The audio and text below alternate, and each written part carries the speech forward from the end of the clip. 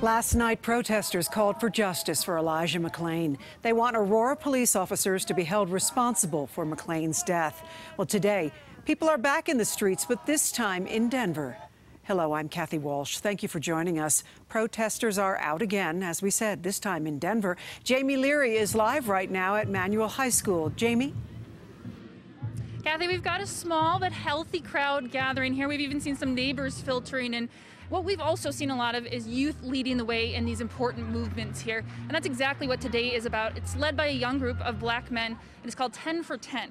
We saw 10 for 10 yesterday in the march, and they say today is all about those people who haven't had a voice and giving them the opportunity to speak.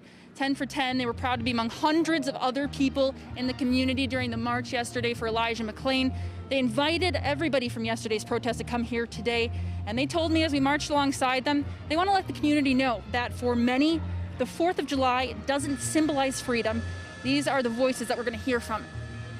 We reached out to a lot of the youth leaders who haven't felt like they've been able to reach the community with their voice or haven't had that platform, from the Native American community and the issues that they deal with, to the LGBTQ plus A community, to women's rights.